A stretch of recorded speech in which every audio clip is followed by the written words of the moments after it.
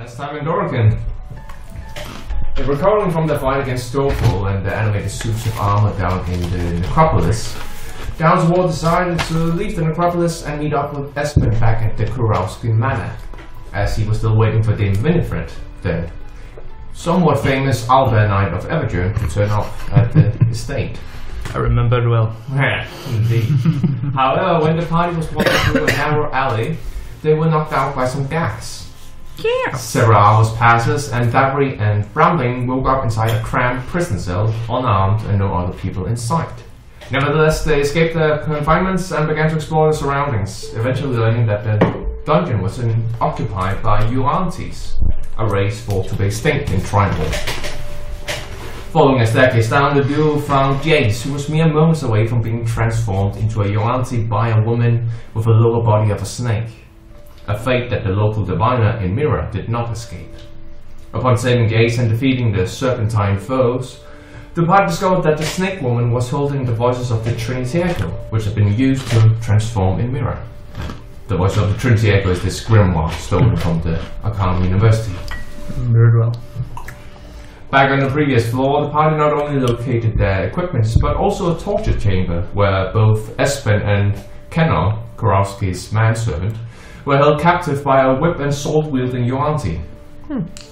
They defeated a captive and then freed the victims, and the party continued upstairs where they momentarily were blocked by a puzzle-like lock. After locating Spark and Panna inside a room filled with swarms of snakes, the party finally located Fenian. To their horror, he was placed upon a stone slab, paralyzed by Mayor Logan Powell, who was in the process of eating parts of the monk's chest. Yum yum yum. Average Saturday morning. Do we have a monk? As a ranger. Before they could kill the mayor, however, he revealed himself to be a yuan-ti Malison, which is a kind of a yuan-ti, and he fled using his shadow to transport himself away to the Shadowfell, this other dimension or realm of existence, and also summoned a group of yuan-ti guards.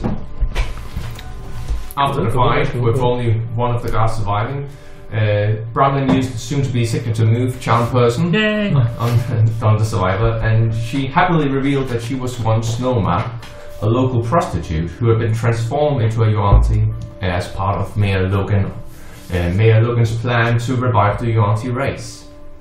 She also told the party, mere moments before David decided to chop her head off, that Mayor Logan was in fact a yuan-ti named Hesken Ashenbreath. I think I wrote that down. You wrote that down? So, cool. Yes. A couple of days has passed since then, allowing you all to recover from your harrowing experience. And during this time, a new mayor has been elected, or rather the deputy mayor has been elevated. A man named Sir Richard Greyclaw, a member of the Brotherhood of Blades, which is this mercenary group. And you have just received letters from the mayor himself that he would like to see you, as well as revealing that Headmaster G-Jack from the Arcanum University is also there to reward you for retrieving the grimoire. That old elemental Order, master, right? Yeah. Right. Order of the what now? The Brotherhood of Blades. Okay, well, that's all wrong. Order of the Brotherhood of the Blades. Brotherhood of Order, yeah. Yes. Indeed. The Blades of Order? Yep, whatever. The Blades of Brotherhood? The Blår. Må jeg foreslå, inden vi går i gang med sessionen, testlyden? Hvad? Testlyden? Ja, okay, fordi... I need to get into the accent. You think you're so rich and so Scottish, Scrooge? Well, I'm wearing a kilt. A kilt! I'm good. Yeah. But I'm wearing a kilt, Macduff! I'm wearing a kilt! Yeah. It's pretty good. Yeah, we have to see another first episode. I have no idea what you're talking about. DuckTales. DuckTales. A kilt. Kill. I'm wearing a kilt, Macduff.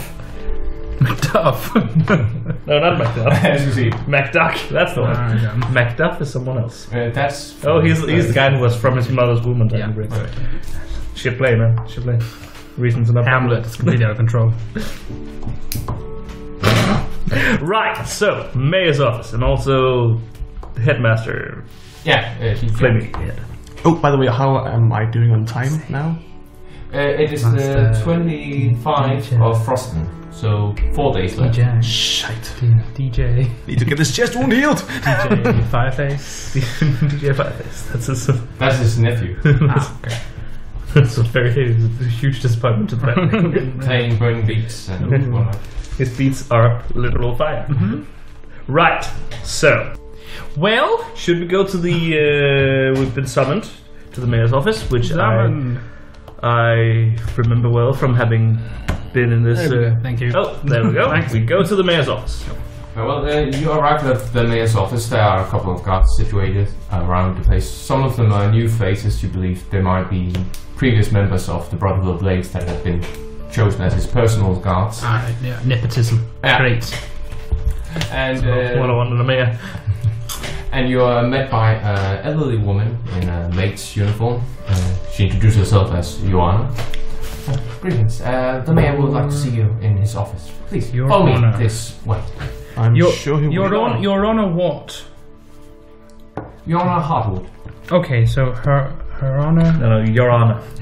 What? I think is she called Your Honor? Joanna. She's called Joanna. Oh, like Joanna, but like pronounced weird. Yeah. Okay. And it's with Y. The old George R. R. Martin trick. Your Honor. Yo, Anna, what? Hartwood. Wait, hard or hard? It doesn't matter. A-R-D. Don't think this will come up again. Right. Cool. Please, this way, sirs. And Cute. she leads inside and upstairs towards the office, where you see two people inside already. You see Headmaster D-Jack, this old fire genocide with flaming hair and a blue robe on him, and by his side is a large catfolk. He's resembling a lion.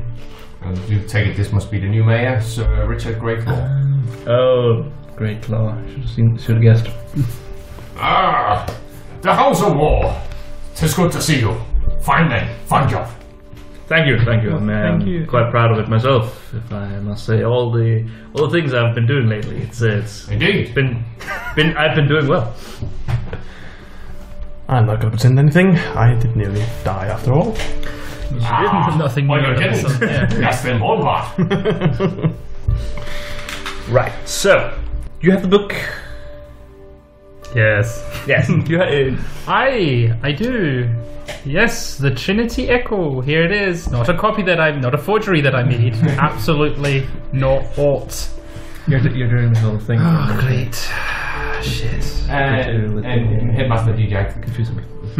hands out towards the book and takes it from your hand, unless you would like try to. No, that's fine. It's fine. Yeah, it's fine.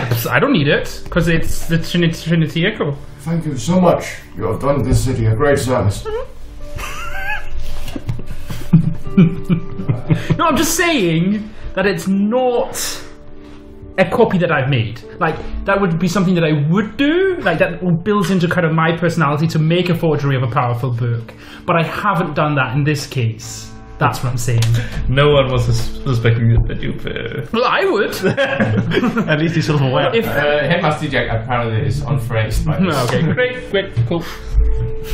And he says, I wanted to reward you for this job. I have retrieved some of my items from my magical inventory.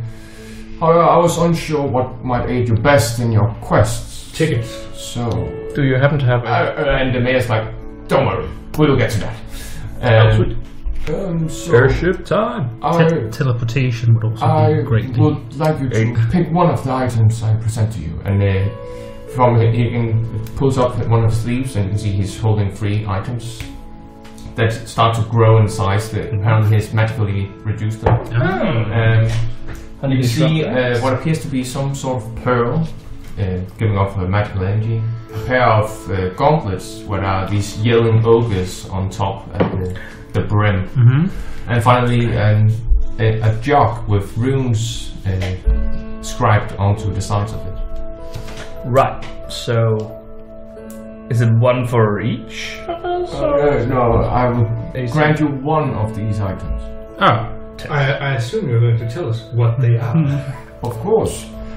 This is a pearl of power. It allows a magic wielder to empower his spells through it. And these are gauntlets of ogre power, which grants the wielder the power of an ogre. Quite explanatory through the being and finally, this is an alchemy jug, allowing you to produce various liquids such as water, ale, or Mayonnaise. And that is actually Or Mayonnaise. I remember that. Oh, D&D truly is the widest game. Speaking of some in-game terms, the Pearl of Power, you can use an action to speak a command word and gain 1 expended spell slot. If the expended spell slot was 4th level or higher, the new slot is 3rd level. Yeah, okay. And you cannot, once you have done this, you cannot use it until the next dawn. The gauntlets of ogre power, they grant you a base strength of 19. Ooh. Of 19?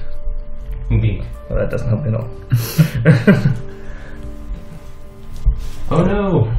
The link I used for the alchemy job is gone. No. I think we can all figure it out. I can't call how much liquid you can produce, but there's like finite. Assumingly a jug full? Okay. Now, as the resident wizard, I have some opinions regarding these magical items. First of all, I shit pearls of power every morning. Like, that's complete bonkers. 19 strength is alright, but like, people who use strength, are you sort of sorted on that one? I'm pretty strong myself. So. Exactly. But then, alchemy jug. And I think most importantly, the comedic value of the alchemy jug just is untold. For just shits and giggle purposes, we'll definitely need the alchemy jug. We need the alchemy jug. But to be fair, are we a traveling group of adventurers or are we a comedic troupe? Sometimes. And it's like, well, it can produce alcohol. I'm in. There we go. Can it produce healing potions? No. But can it produce something that we will then alchemy into healing potions? Nope. Well, no, actually, maybe. Wait, what, is there a comprehensive list of every single thing that you can get out of that? Because maybe some of it would be like acid. Vinegar, I believe. Oh, that's very smart. If we have to if there's like a chalk golem, then we can just pour vinegar on it, and then the second link to the alchemy jug is why is mayo in the alchemy jug? That's a chemical. Right? I like the idea. Dude, how long does it take for it to make the thing? To just go, and then there's it's magic. But I mean, I think it's important to remember that mayonnaise is, of course, on the periodic table somewhere. I think it's right after borize. Borium. I 100% alchemy jug. I'm not in favor of the alchemy jug as well. I do see that something like the Pearl of Power, I'm not interested in that, but there are other magic users who... Spark, my friend, we wouldn't get much out of the ogre strength as it is, anyway. I couldn't care less. He couldn't care less, he's got basically ogre strength already. Yeah, I'm pretty strong, and Jay says, well, I only use spells, So, wait, Chase, do you want the Pearl of Power? Seeing as you have I'll go along with the group on this. Alright. Wait, cool. What were the rules for the Pearl of Power again? Just say that again. The Pearl of Power allows you to gain 1 spell slot. If it's about 4th level or higher, then you can only get to a 3rd level spell slot regained. Okay, so it's actually would be quite useful for Jace because he has no spell slots. But it's progressively less useful. Though. And it's only one time use. Right, but then Jace, as being a warlock, and we're talking about spell slots as if it's how we speak about magic, but okay, but being a warlock, there will be a point of time where he no longer has 3rd level spell slots at all. So how would that work for him? Not at all? Nothing happens? Assuming if he can't regain his spell slot that he hasn't expended. Right, but his spell slots keep on going up. He gets a low amount, but they're all at the highest possible level. Oh, so yeah. Or 5th level or something. I think it maxes out there. Yeah. So if he used the power of power and he can't have a 3rd level spell slot, then what happens? Nothing? Or does he get that 5th level, sweet 5th level spell slot? I think he would get a 3rd level. Again, I believe it states the new slot is 3rd level. Yeah, so he would get... Right, okay, can I just borrow the... Now we're just getting technical. So I'll drop the accent for a second. Because if you look at the... Motherfucking warlock. Oh, that's not weird. Could be an idea. Because his spell slots are all weird. That's the thing, isn't it? Because at some point... At 7th level, can we appraise? He has 2 spell slots, but they're both 4th level. Yeah. Cool. So would he then get the 3rd level spell slot in that? If you had to I guess he would. buy I guess he would. But I mean, then it's hard to buy magical items. No matter what, it becomes progressively less useful. That's 3rd level spell slot is still powerful. I mean, that's a fireball. I mean, yeah. I think there's going to be a real long time before 3rd level spell slot isn't helpful. That's my point. True. But I still say alchemy jug. Yeah, I mean, it's good for bribing purposes as well. Oh, we can bribe them with like unlimited mayonnaise. Well, it's not unlimited. I mean, phenomenal cosmic, almost unlimited mayonnaise then. Would such a jug be banned in taverns? I think it would, presumably. I don't know. We'll have to figure it out. We can't bring that in here. Can't bring that in here. That's a magical alchemy jug if I've ever seen one. Which you have? I don't know why he's talking like this. He's a salesman, apparently. Basically, from what I can tell, it says up to the DM. You wouldn't have a tongue of a red dragon, would you? I mean, just lying around. No, not that to my knowledge, at least. You'd probably know. Well, I have the heart of a fire element, so I should probably write that down somewhere. So did you pick the job? Yes, let's go. This man standing. Let's go. No, hey, but, okay, so being an arcane university, do you have access to sort of teleportation?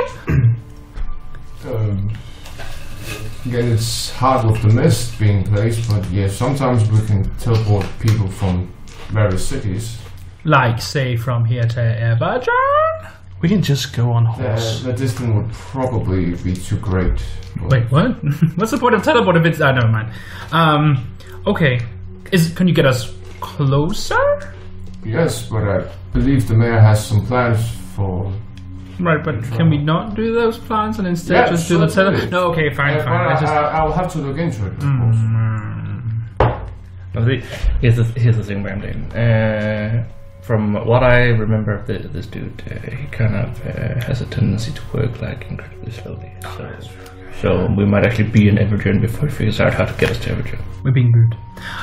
No, we'll take the alchemy jug and we'll like it. He hands you it, and as he does, he says, "Oh, I almost forgot. Please, I found some information regarding Everton." Oh! And he hands with a shaking hand. Don't ever carry a tray of tea. It's all singed. Indeed. There are 3 pages. Yes. Corroded by time and what it is, fire. And fire. Corroded by time and fire.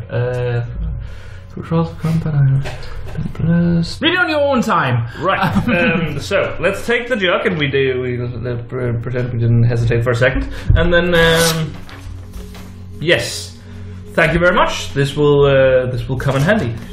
Bag of holding. Bag of holding. I mean, won't spill, will it? Everything we draw will be covered in mayonnaise. Goodbye! So, Mr. Mayor. Headmaster DJ starts to walk out, unless you want to. Yeah. talk to No, I'm good. Thank you. Bye. And then the mayor says, but we also have some business to do, fine men. Yes. Business. Yes. I've been talking with my accountants and advisors in how we can best possibly reward you for what you have done these couple of days. Stopping a golem, finding the Trinsego, stopping a madman from turning the people into snakes. And so... Killing that dangerous lich that were living in your necrop. No. No, but we've heard it. Someone definitely killed that lich. Yeah. Oh, yeah, investigating the whole Ezekiel thing, yeah. And so we've decided that both the city and I personally will reward you for this. I want to show our appreciation of what you have done. And the city have decided to aid in the foundation of a keep at Maplecairn, which I've heard has recently fallen into your hands. Oh, cool. Yes, I have the deed right here. And the construction should be on its way already at this point and should be finished within a year's time. Okay. Now, Time skip. Evergale, sort of, tactically speaking, is a bit of a shithole. I was thinking maybe if we Thank you, though. If we get the money, mightn't we? Is there some sort of way where we can install a portal there and then have a personal device that will transport us only to that portal? Some sort of waypoint thing. Couldn't we just make a flying fortress instead? Yes, that definitely seems easier. Yes. No. I get the best. Okay, so you're willing to put money for our deeds saving the town, sort of. You're willing to put a substantial amount of money into constructing a keep. Along with Grayman Hill and Toothspire.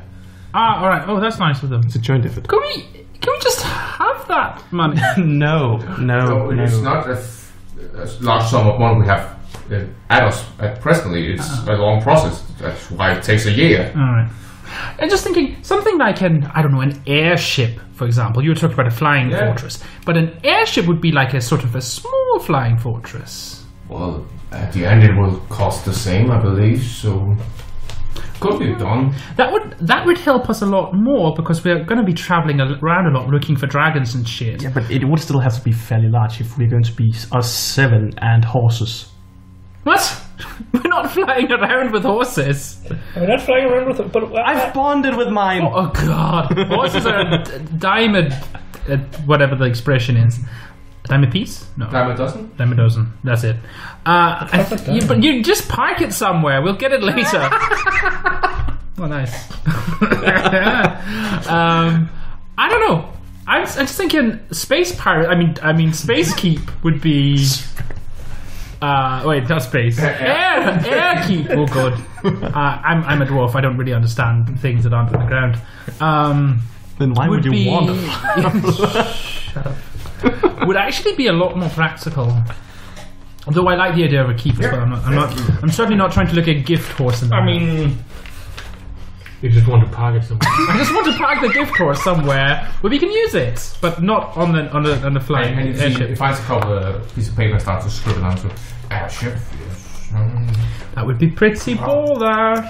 pretty baller. Probably an airstrider class. I do think. And you could theoretically install a teleportation sigil, I think it's called, or a area on a moving target as well. It would still be grounded to the thing itself. There could be a lot of sort of beam me up Scotty references going on as well, which would be. Scotty. Scotty. I'm Scotty. You have to be the engineer now. Yep. But I'm trying to kill me now. Captain. Certainly. I'll put forward to the others, of course. Just, as an idea. It must be cheaper than constructing an entire keep. Depends on how big the airship is. Well, it doesn't have to be huge. Yes, it does. Because, I mean, it has to be huge. I have to believe that it will probably half the cost. Essentially, for medium-sized, the Airship class. I mean, and that's like half Los Angeles class, half that size roughly. I will not accept any airship that isn't at least the size of 2. So a submarine. a submarine would also be baller. What? What is a What submarine? is a submarine? Oh, it's not nothing. It's essentially like a dragon turtle you can live inside. It's a dwarven thing. That's how that works, right? Yeah. Right. I'm seconding Bramdane's idea here because it's a bit far up north, considering that it's Indeed. on top of the entire continent. Right. Also, Abigail is severely haunted. Like, to be fair, super duper really haunted. But ever since Haunted as ever since someone killed that lich in the crypt, I don't think.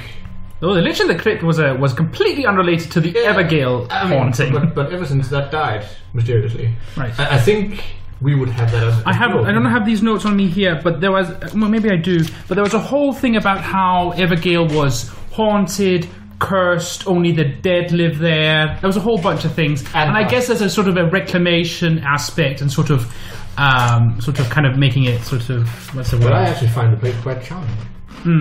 Yeah, well, Only the dead live there. Just so my kind of place. I'm not sure it's a great place for a keep. And also, we had plans for an attraction or something. Oh yeah, well that's Ferris wheel? yeah, a Ferris wheel. Not a Westworld-esque sort of dystopian place where you can go and kill people without consequences. No. Not that at all. No. A Ferris wheel. I remember before. As always, the intro and outro music were by David Szesztay, whereas the other pieces were by Kevin MacLeod. Links can be found in the description below. Be sure to like and subscribe to our channel, and we will see you next time in Doraken.